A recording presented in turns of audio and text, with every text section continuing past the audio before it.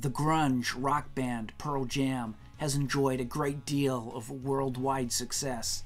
With 11 studio albums released to date and more to come in the future, I'm sure, we take a look back at the history of the band and how they came to be.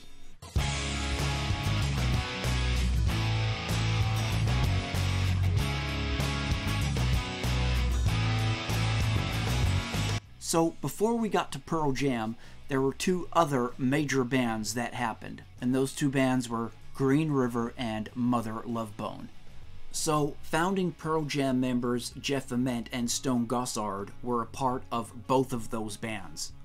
As far as Green River goes, they formed in the mid-1980s, and along with other Seattle bands such as Soundgarden, for example, they really were at the forefront of the grunge movement. Along with Ament and Gossard, you also had Mark Arm as the band's vocalist. You may know him from the band Mudhoney. Well, we were in a band called Green River, starting in about, I guess 1985 with Mark Arm and Alex Vinson and Steve Turner and Bruce Fairweather at different times as other guitar players. And that was one of the very early Sub Pop bands. Us and Soundgarden actually had the first two records out on Sub Pop, which I don't know if you know what that is, but it's a Seattle independent label that's kind of spawned a lot of bands that are out now, like Nirvana and Soundgarden and Tad and Mudhoney. And we were in that band and put out about 3 records on our own, kind of with Sub Pop. So the band toured and recorded with moderate success. However, they weren't really a commercially successful band. They were mostly just well known in their hometown of Seattle, and they would break up in 1987. Now, in late 1987, Gossard and Ament began playing with Malfunction's vocalist, and his name was Andrew Wood. Therein, a new group would be formed, which would eventually become known as Mother Love Bone. In 1988 and 1989, the band recorded and toured to increasing interest and found the support of the Polygram record label, which signed the band in early 1989. However, in March of 1990, the up-and-coming young vocalist who was just 24 years of age, Andrew Wood, was found dead of a heroin overdose. Mother Love Bone would release their one and only studio album that they made with Andrew Wood, and that was Apple. That was released just 4 months after Wood died in July of 1990. We formed Mother Love Bone with Andy Wood and Greg Gilmore. And we actually ended up getting a deal with Polygram and put a couple records out, an EP and an album, and then our singer died of a heroin overdose. Ament and Gossard were devastated by the death of Wood and the resulting demise of Mother Love Bone.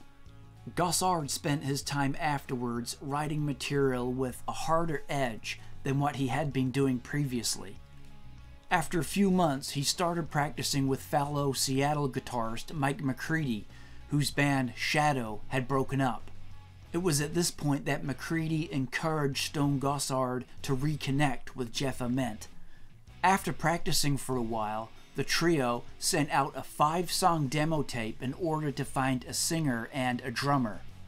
They gave former Red Hot Chili Peppers drummer Jack Irons the demo to see if he would be interested in joining the band and to distribute the demo to anyone he felt might fit the lead vocal position.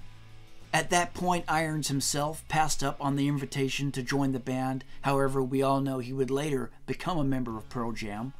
But instead, what he did, he gave the demo to his friend, singer Eddie Vedder. Vedder was the lead vocalist for a San Diego band named Bad Radio, and he also worked part-time at a gas station. He listened to the tape shortly before going surfing, one of Vedder's most favorite pastimes, and the lyrics, he said, just came to him.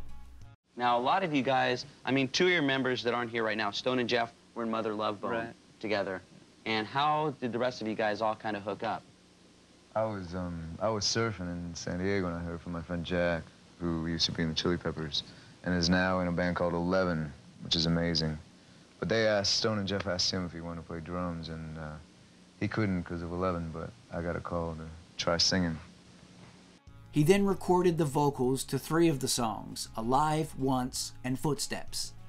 I ended up playing with a really good friend of mine in town named Mike McCready, who is now our guitar player, and we put some songs together, and played with Jeff and actually Matt Cameron and did a demo. Matt Cameron's the drummer for Soundgarden, and that's the demo that Eddie got, that he ended up singing like over 3 songs just on his own 4-track and sending him back up, and which was basically the beginnings of what is now Pearl Jam. Vedder sent the tape with his vocals back to the 3 Seattle musicians, who were impressed enough to fly Vedder up to Seattle for an audition. Within a week, Vedder had joined the band. With the addition of Dave Cruson on drums, the band took the name of Mookie Blaylock, in reference to the then active basketball player. Now, if I'm not wrong, did you guys used to be called Mookie Blaylock? Yeah. That was you guys, Yeah, right? that was us. Okay, now, I guess for people that don't know, he was a basketball player on the New Jersey Nets. He's an amazing ball player. And I guess it was a matter of time before they said you had to change the name, right? No, No, actually, actually, we just had to, we used that for a little while, and actually we haven't heard, have we heard from his lawyers yet? we heard he liked it. I think he might have thought we hope. were a rap band or something. Uh-huh. We heard he liked it, but ultimately we felt it was kind of a goofy name. And Yeah. this is about as goofy as we get. Pearl It's coming Jam. out of your show, yeah. Oh, thanks. The band played its first official show at the Off-Ramp Cafe in Seattle in October of 1990. They would go on to open for Alice in Chains in Seattle in December later that year, and served as the opening act for Alice in Chains' Facelift Tour in 1991. Mookie Blaylock soon signed to Epic Records and renamed themselves Pearl Jam. So the name, Pearl Jam, where did that come from? Well, there is an interesting story behind that. Now, in an early promotional interview, Vedder said that the name Pearl Jam was a reference to his great-grandmother Pearl, who was married to a Native American who had a special recipe for a peyote-laced jam.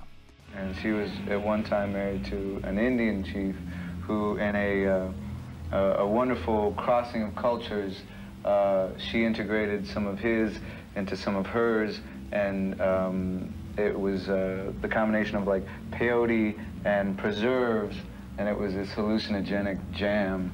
It was Great-Grandma Pearl's jam. But now we fast forward to a 2006 Rolling Stone interview with Vedder, where he admits that this story was just total bullshit. Even though he indeed did have a great-grandma named Pearl, Jeff Ament and Mike McCready explained that Ament came up with the Pearl, and that the band later settled on Pearl Jam after attending a concert by Neil Young, in which he extended his songs as improvisations of 15 to 20 minutes in length. In other words, an extended jam on his songs, which is something that Pearl Jam will go on to do too, for example, when they extend their song Daughter into It's Okay and stuff like that. So there you go, guys. That is the history and the origins of how Pearl Jam came to be. Of course, the band would go on in 1991 to release their hugely successful debut 10, and the rest is rock and roll history.